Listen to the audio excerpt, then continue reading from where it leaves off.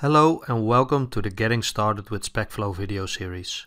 My name is Bas Dijkstra. In the fifth and final part of this video series, we're going to take a closer look at how you can work effectively with tables in SpecFlow. In the previous video in this series, we've seen how you can use scenario outlines with example tables to remove duplication in your scenarios and clean up your feature files. In this video, we're going to take a closer look at how you can use tables to pass more complex data as an argument to steps in SpecFlow. Often, simply passing individual parameters to your step definitions is not enough to express the behavior that you want, and you need a way to express more complex data structures in your feature files. And as we've already briefly discussed in the previous video, SpecFlow allows you to pass tables as arguments to individual steps as well. Now, since there's no limit to the amount of table columns and table rows you can pass as a parameter to a SpecFlow step, it might be tempting to use a lot of columns to express every single piece of data that you want to use in your step definition implementation, so as to create step definitions that are highly reusable. However, you should always keep in mind that using SpecFlow and expressing behavior through scenarios and feature files is meant to create living documentation of the system that we're building. And this means that readability of your steps and your scenarios is extremely important. And when you use a lot of columns in your table arguments, in your steps, readability will quickly decline. In the previous video, I already introduced a rule of thumb that you could use to decide whether or not to include a specific column or a specific piece of data in a data table. If a specific value is important to the outcome of the scenario, by all means do specify it. But if a parameter or a specific value does not have a direct effect on the behavior that's being described or on the outcome of the scenario that is listed in our feature file, it's probably better not to include it in your step definition directly, but instead to assign a value to that parameter in the implementation of your step definition and thereby hide it from the scenario. And as a result, you'll end up with cleaner steps, cleaner scenarios, and much better readability. Let's take a quick look at an example in SpecFlow here. I want to add a number of places for an existing country code and existing zip code. Now, because the data that I want to add has a somewhat more complex structure, I chose to use a table to pass the arguments to the step definition. This is a table with 4 columns and 4 rows. And each of the 4 columns represents a field in the data structure that is needed to add a specific location data to the repository.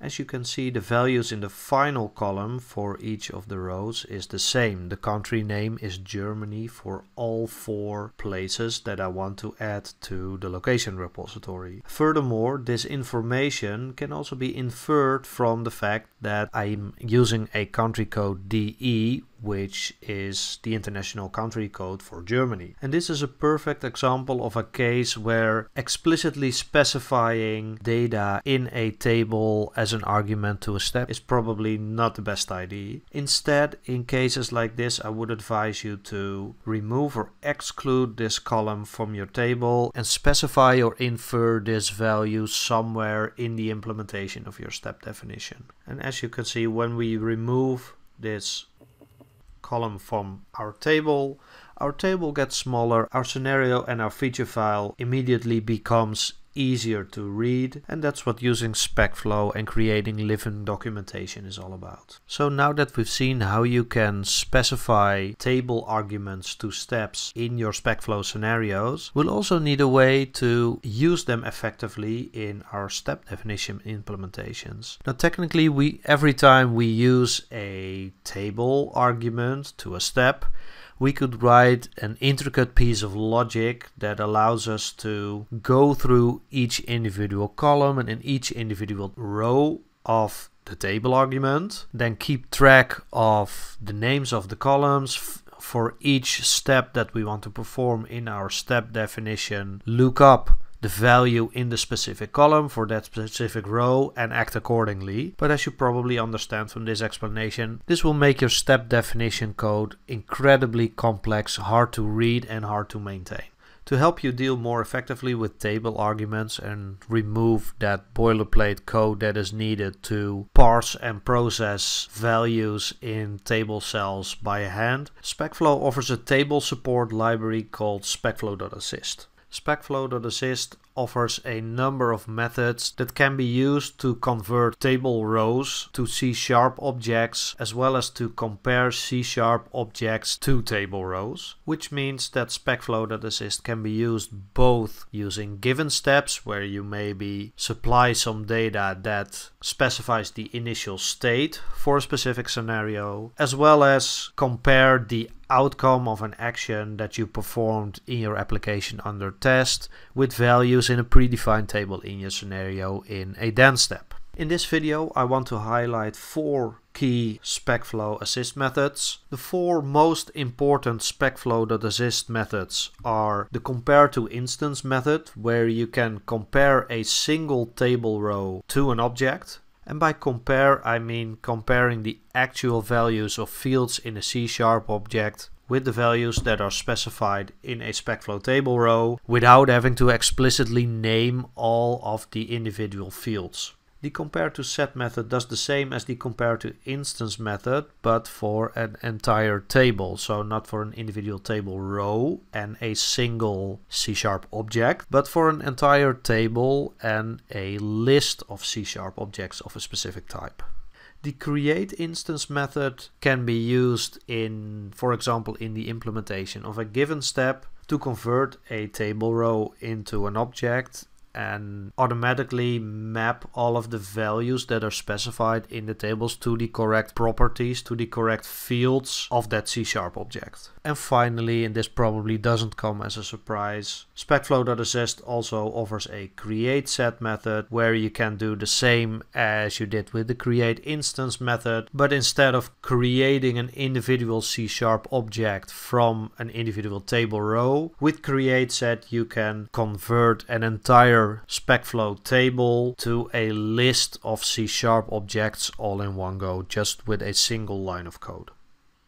Let's take a look at how SpecFlow.assist works in practice. I have another scenario here, and in this scenario I use a SpecFlow table as an argument to the then step to specify the details for a list of location results, and the purpose of this step is to compare the values, the expected values that are in this table, to the actual values that are returned by my zip code API. The zip code API returns a list of places associated with a given country and zip code, in this case DE and 24848. And again, I could potentially write a very intricate step definition implementation that goes through the JSON response, filters out all of the places, and then compares each individual place to a row and the corresponding fields in this table. But instead, let's take a look at how the methods in SpecFlow.assist make our life a lot easier here. The first thing I need is an object that represents that data structure, and in this example that's a place class. This place class has 5 fields, 5 properties: a place name, a longitude, a state abbreviation, and a latitude. Now I'm not interested here, for the reasons that I explained earlier in this video, in the actual values of the state or the state abbreviation. The only fields that matter to me are the place name, the longitude, and the latitude. So those are the values that I specified in my SpecFlow table.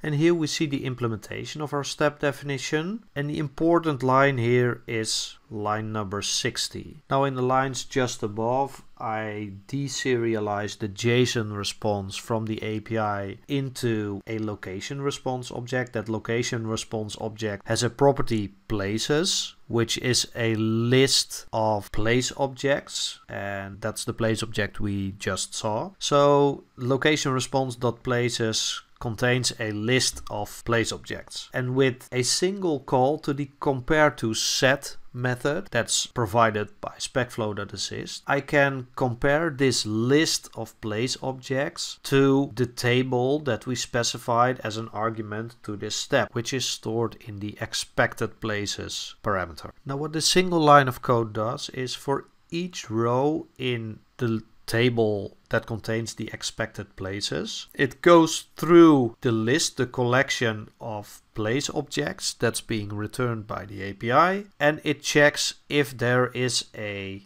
place in that list of places that matches the value specified in that table row. And I don't have to specify individual fields, individual table columns, individual properties. SpecFlow.assist does this for me. It checks whether there is a property in the object that matches the column name in our SpecFlow table. If it finds a match, it checks if the value in that SpecFlow table column matches the value of the specific property of that place object. And it does this for all rows and all columns in our SpecFlow table.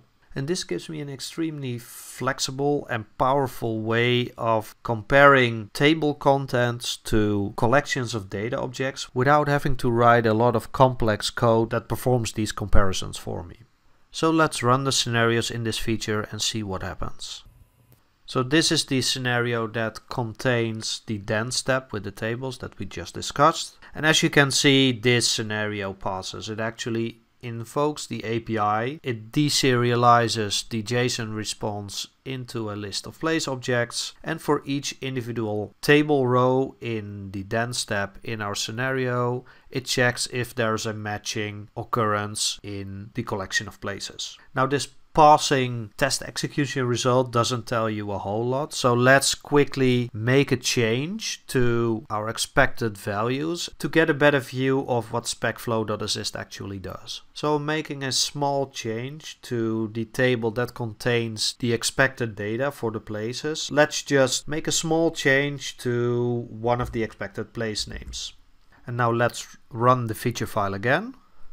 And you can see that once we've changed the expected outcome, suddenly the execution of this scenario indicates a failure. And if we take a closer look at the test detail summary, we can see exactly what is the power of SpecFlow.assist. If we look at the message that is returned by SpecFlow.assist, we see that it throws a comparison exception, and it even indicates for which rows in the table no suitable match was found in the list of places that was returned by the API. And remember, this is the line that we changed. We changed the place name from crop to crop.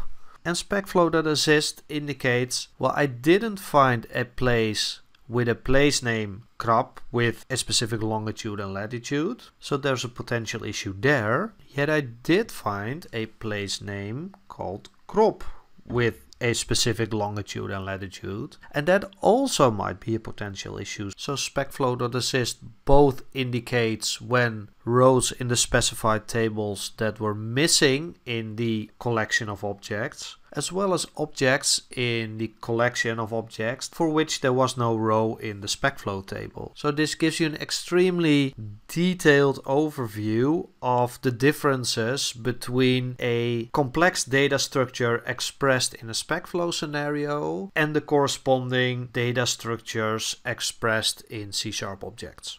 So to summarize this video, tables are an extremely powerful feature of SpecFlow that allows you to express complex data structures in a readable format in your scenarios and in your feature files. And SpecFlow.assist is a very useful and powerful library to help you deal with those tables in your step definition implementations and create C# objects from them or compare them to an existing C# object or collection of objects.